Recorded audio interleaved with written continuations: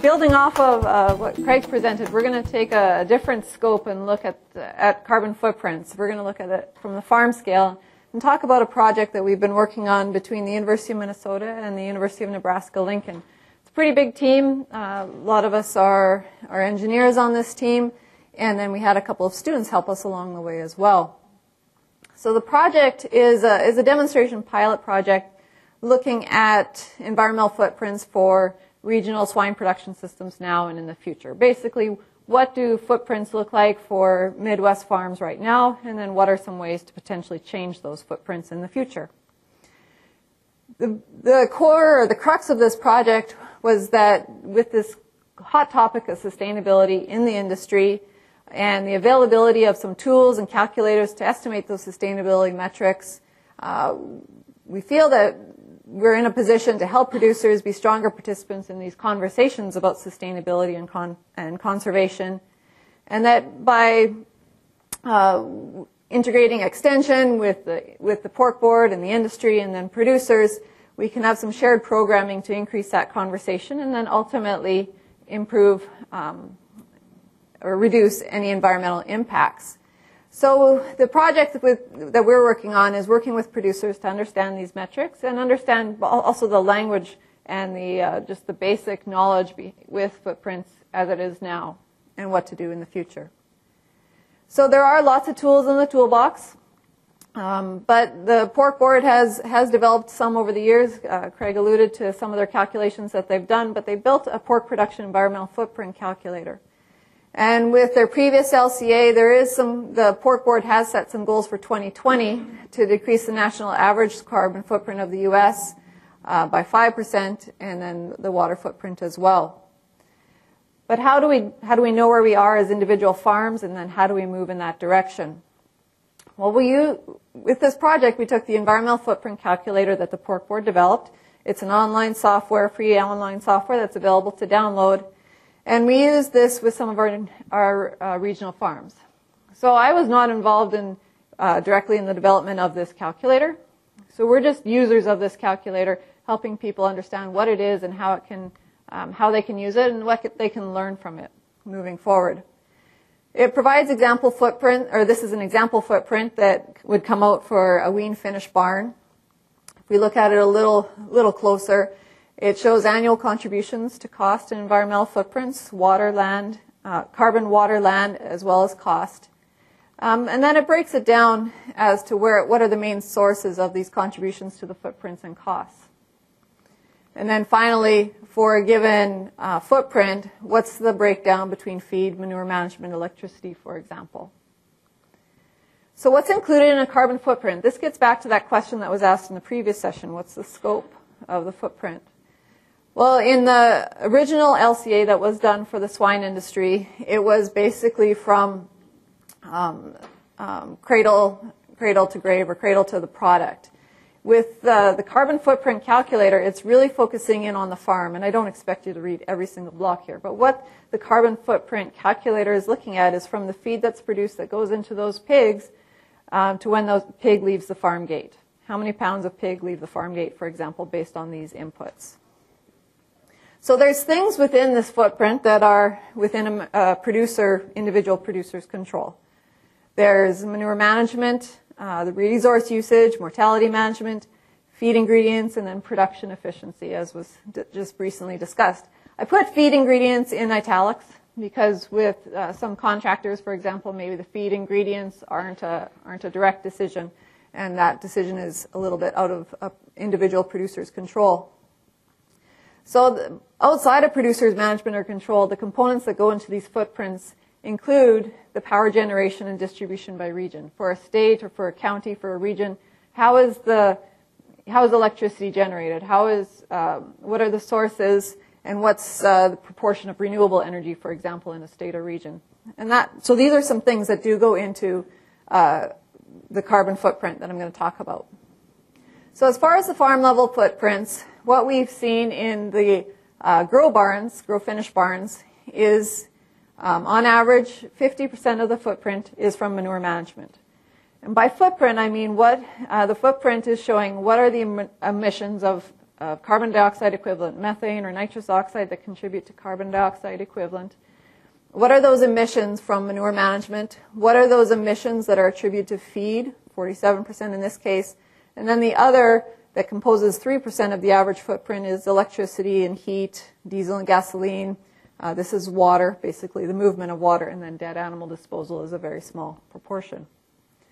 For wean finished barns, the distribution is similar, slightly different.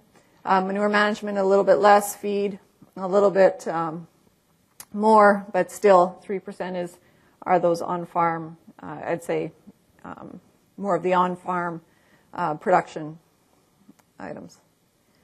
So when we look at carbon footprints for wean finished barns and grow finished barns, and all of these footprints are done using a common diet.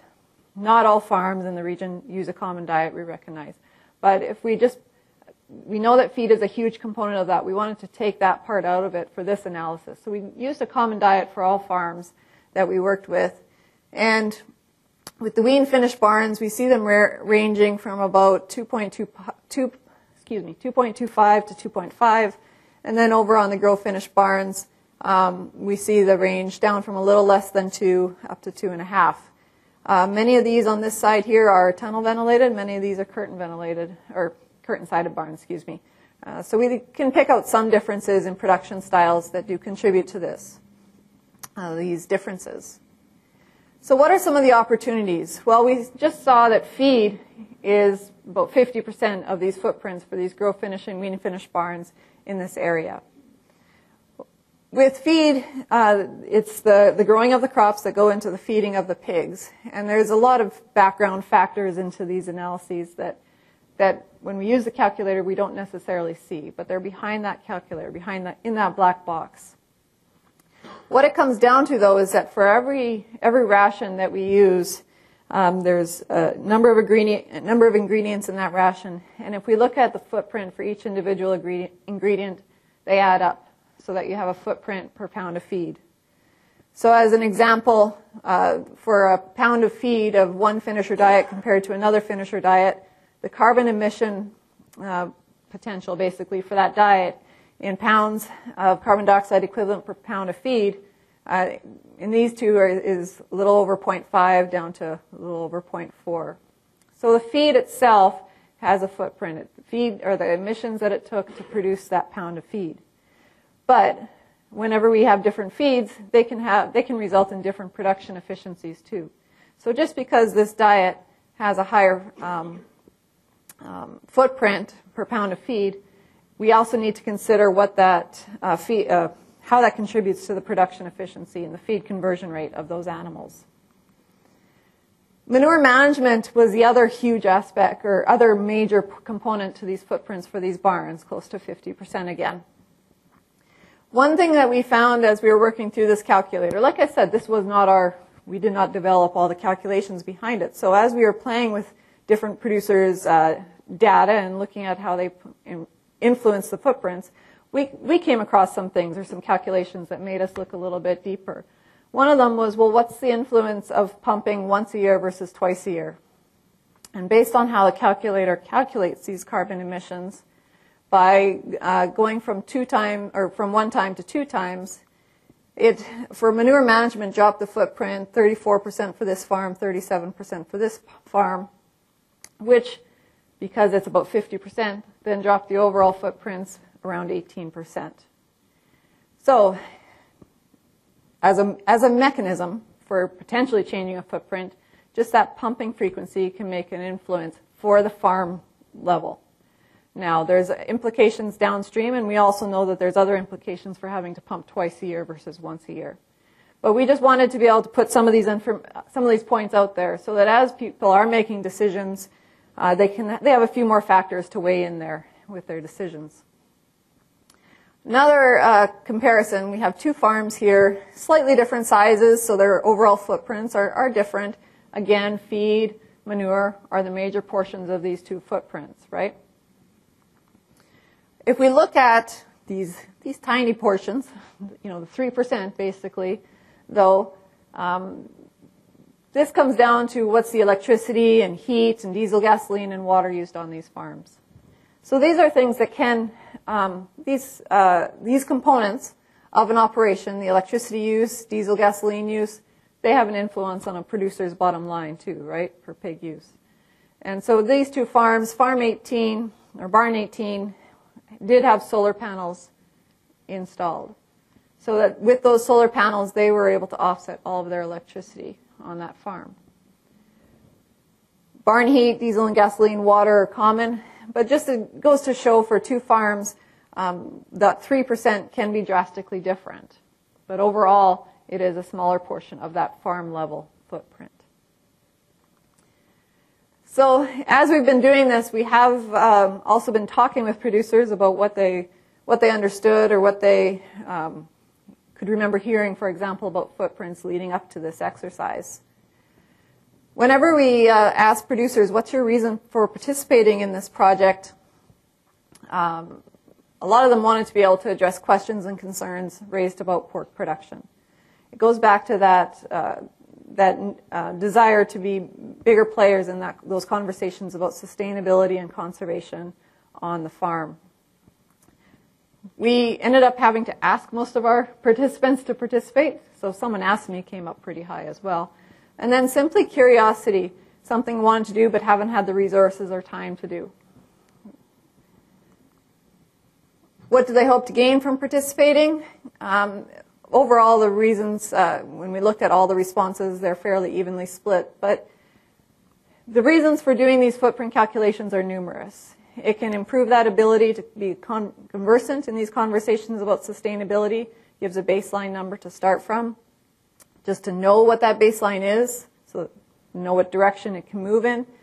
But then the information in these footprints can help inform future management decisions and building decisions and ways to reduce a carbon footprint calculator. So our lessons learned in this are that footprints have the potential to add to that description of continuous improvement by an operation.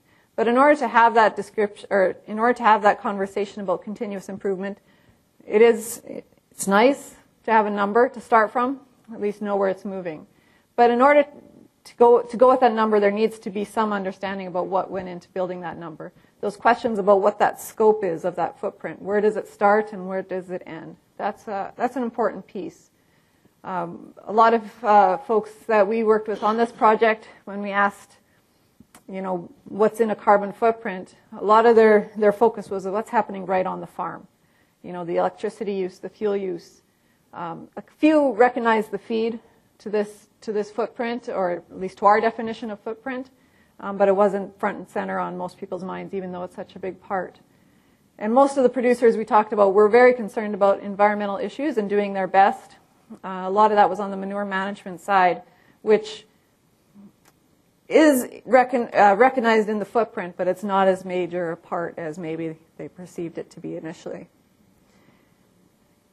With these footprints, we have the ability to individually and collectively move that baseline over time so that the calculations, and by doing the calculations, they can improve this decision making. But overall, I think it's really this communication of shared goals that's important.